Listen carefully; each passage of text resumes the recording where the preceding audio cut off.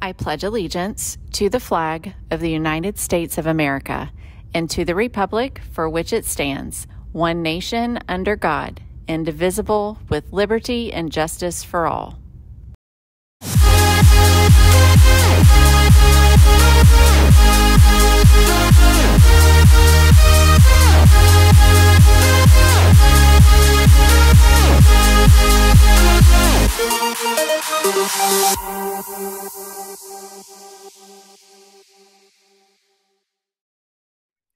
Hey, Brahmins, happy Friday. We have made it through another week and so much to celebrate this morning. Congratulations to our swim team. The girls brought home a third place finish and the boys a fourth place finish.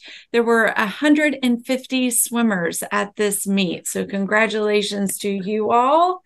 Also, another huge Brahmin win on the football field. They traveled down south to go up against St. Edward's Pirates and came away with a 44-0 shutout, continuing their domination this season.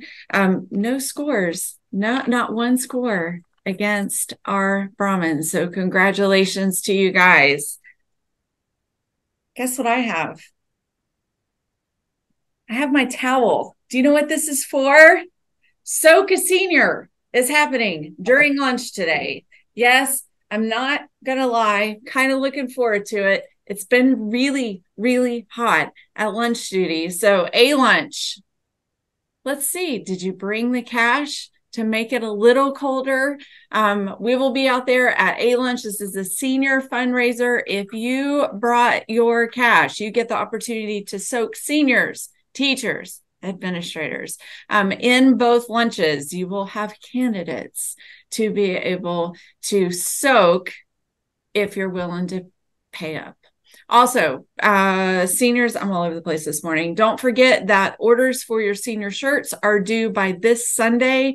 I'm going to share that link in the Brahmin Parent newsletter, but also check your emails because you're voting for Mr. and Miss OHS, and you're able to purchase your class shirt.